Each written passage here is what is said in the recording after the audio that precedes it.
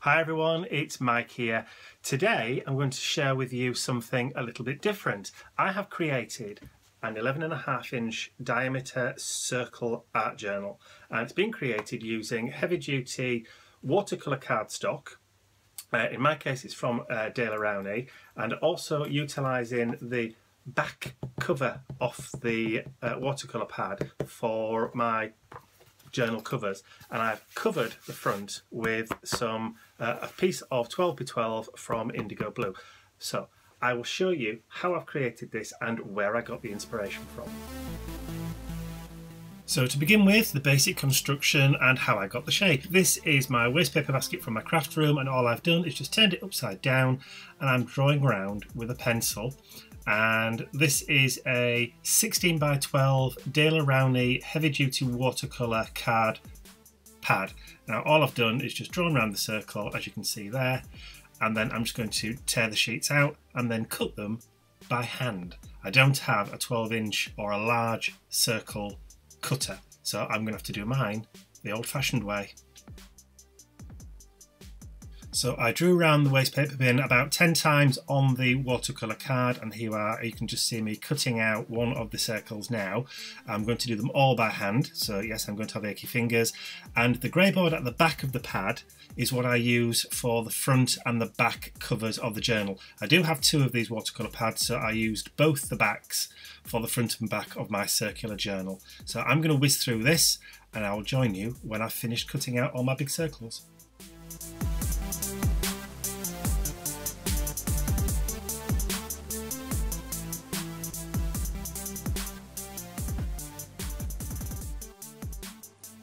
So this is a sheet of 12x12. It's a thick printed cardstock from Indigo Blue. This is from their Adtastic set. So I've cut out a 11.5-inch circle that I'm going to stick onto the back. So I don't know whether to just splash this stuff all the way around it, all the way over the top. This is just an experiment to see whether or not it'll buckle or not.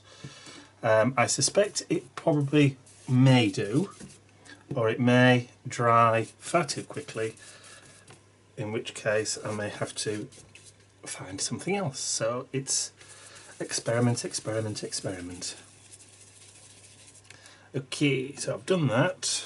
I'm just going to drop that straight over the top. Okay, I'm not going to do that just off camera because there's a glue all over my juice saying that. Where are my wet wipes? There we go.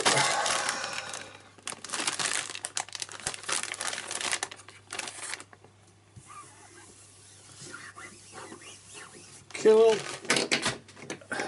Things are dropping and falling all over the place. Okay, is that sticking? Probably not. Let's get some more under there.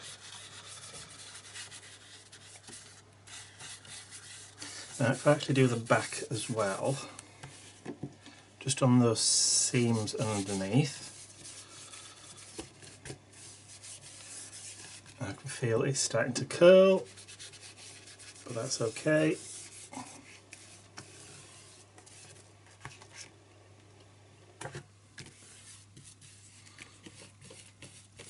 Now with any luck, this should dry flat, he says, crossing his fingers. Let's get rid of some of that. Okay. Let's bring the heat gun in.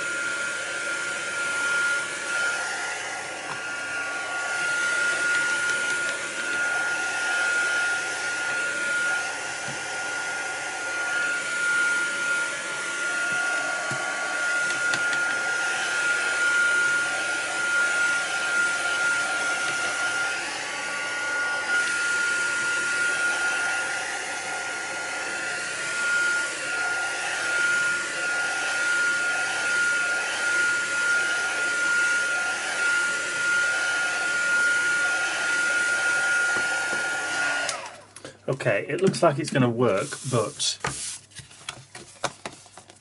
it's still not as thick as I wanted it to be. Now I've already cut one out of the grey grunge board, if you like. This was the back piece of card on my watercolour pad. So big enough because it was the same size as the sheets. I did get a little bit of that on, but that's okay. But what I might end up doing is just covering that directly. I may just stick that onto there, or find another piece and stick another bit, because I do have more than one. He says, what's he done with them? Oh, they're all on the floor. There they are. So I do have this one too.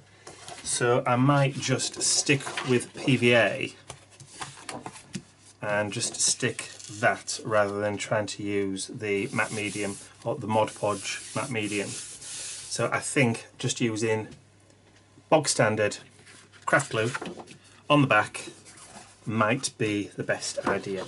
So what I'll do is I will grab some glue and let's see if we can do it. Let's do it. And just put a bead all the way around the outside.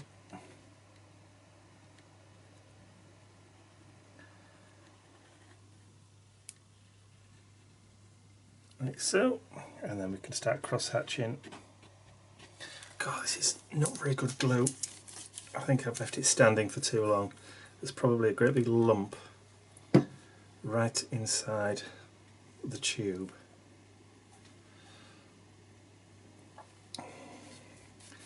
Give it a shake up.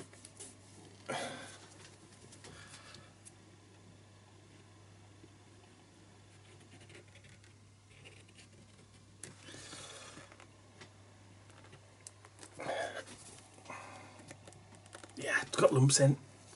I don't want to have to fish it out with let's have a look, see what I've got in here.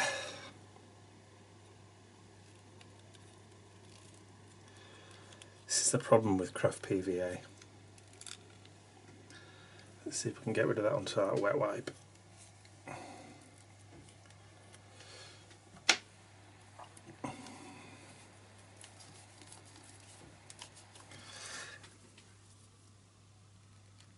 It's ridiculous. How can you get lumps in the nozzle when you've already had it coming out? Oh.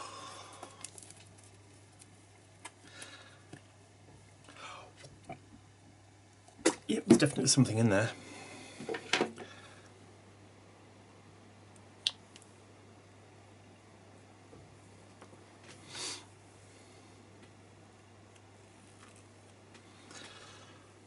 All it takes is a little lump.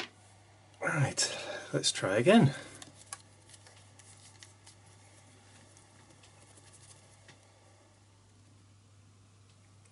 Oh, so much better.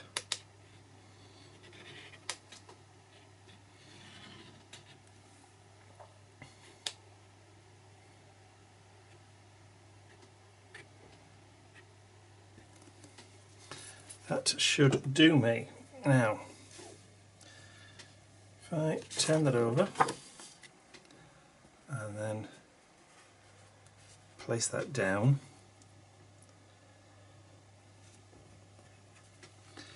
right in the middle, give it a bit of a smush.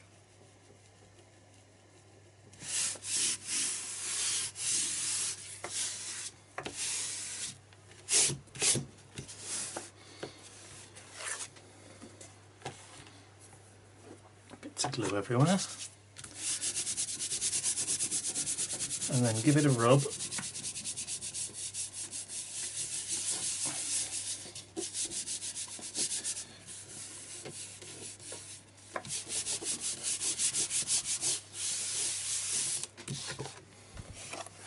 Excellent. Okay, I'm now going to put that to one side and leave that to dry naturally. And then I'm going to trim off the excess and then find a sanding block and then just go around the edges to do that. Now the other one I started to set, but it's still not quite as heavy and as thick as I wanted it, so I think I will probably cut that back out and then find some more of the grey board, the mount board or whatever it is, and then do the same thing again. So I will see you in a bit when I found some more. Okay, I found some more. I've drawn my circle, I've cut the sheet out, but instead of cutting this out first, I think I'm going to just glue it straight down and then cut round it. That way it'll be a bit of a better fit. So I'm going to do exactly the same thing again. I'm going to take the PVA, I'm going to put a thin bead all the way around the outside, as near to the edge as I can get it. Don't mind if it just goes over a little bit this time, and then we'll start doing our cross hatching with the glue.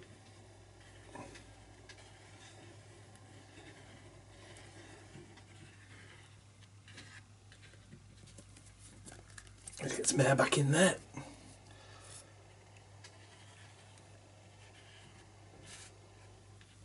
Okay, so that's one way, and now we'll do the next.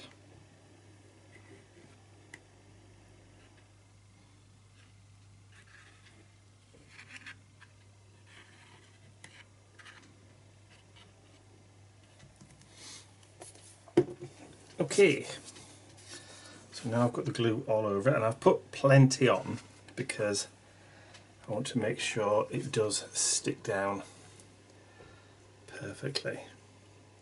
And the reason I've angled it over to the left hand side of the card is because that still leaves me that to be able to play with if I need it for something else. So I'm just going to gently rub that down.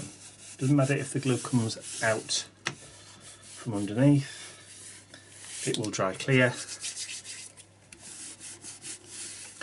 just want to make sure that it's all rubbed down nicely. Now what I could have done is taken a brayer. In fact, let me see if I can find one.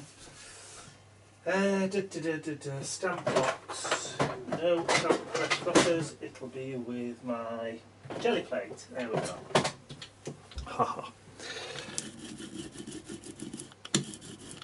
Now this will help just push out any unwanted bubbles. I'm not bothered if I get a little bit of the glue on the paper. That should theoretically hold that down. Now I'm going to leave that to dry for a good few hours before I cut it out. So throw that one out the way and then bring the other one back in, and then do the same thing again, but this feels as though it's stuck down pretty good.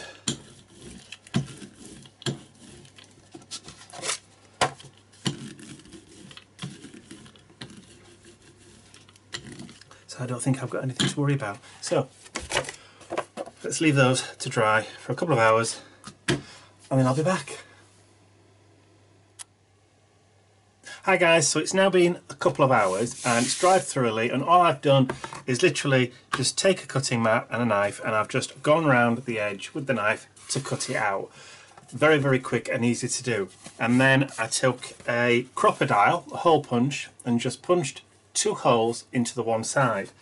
I then used this one as a template, laid it over the top, put pencil mark through, and then did the same thing with the back cover or the front cover, depending on which way around I decide to go with it.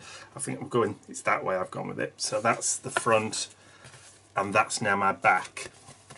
And then all I did was use the same one on the cutout sheets and used that as a template too, and punched out all the holes for my for my inclusions.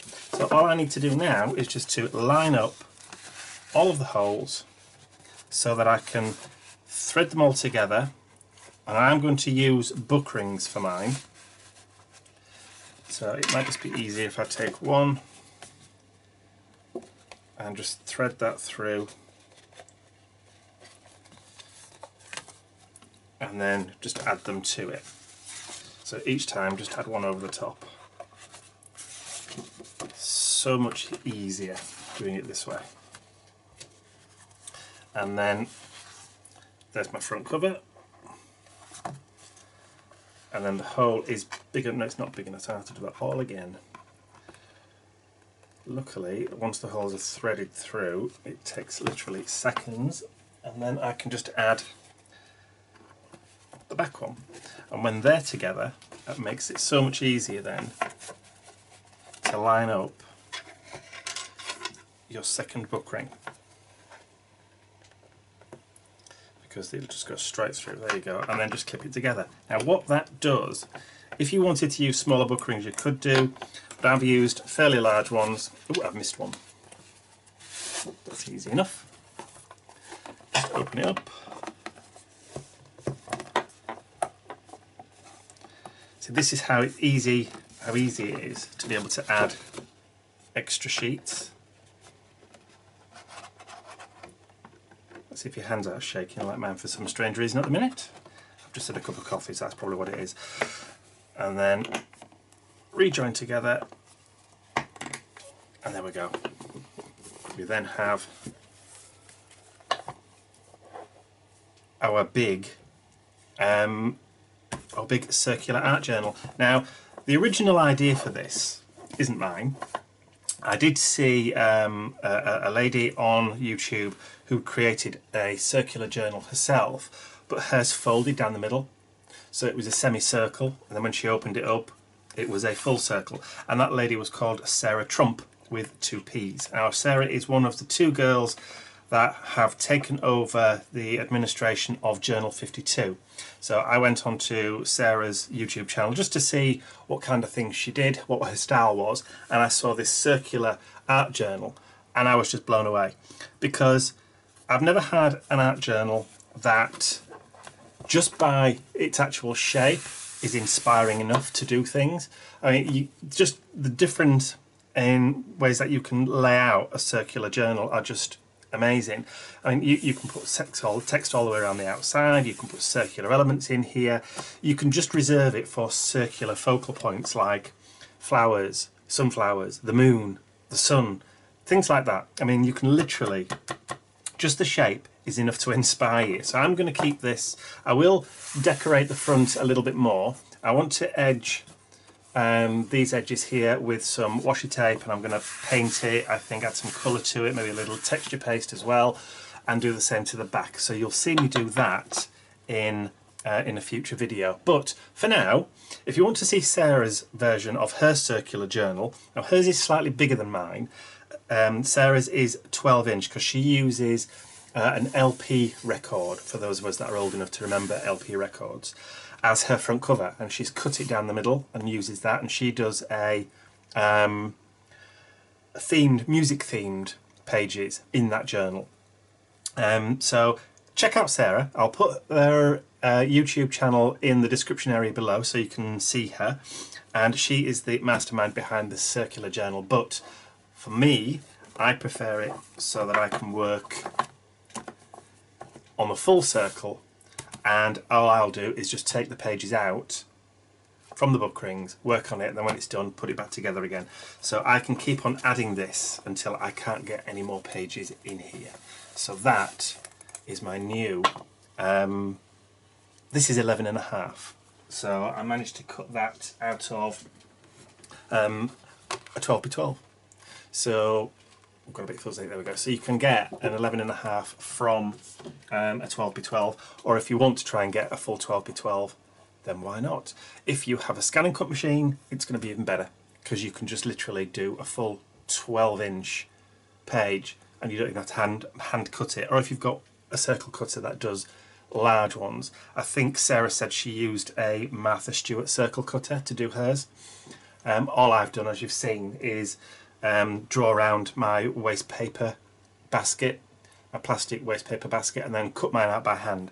But I'm sure there are other ways to do it out there, which is, you know, and you can do them whatever size you want. It doesn't have to be 12 inches, it doesn't have to be 11, it can be 10, it can be 8, you can even do a 6-inch one. So have fun with that, and then let me see how if you do one of these, you know, if you've got a blog, if you've got a YouTube channel, then put a link in the description area below so I can see how you've interpreted making this circular journal. And let's see people using circular journals. Okay, that's all from me, and I'll be back very soon. So, I hope you enjoyed that video and you're inspired to make your own. If you did enjoy the video, please remember to give it a thumbs up so YouTube know that you want to see more from me, and they will recommend my channel to other people who may not yet have discovered me. And also, if you haven't subscribed to my YouTube channel, you can do so by clicking the button at the end of the video. That's all from me. I will see you all again real soon. Bye for now.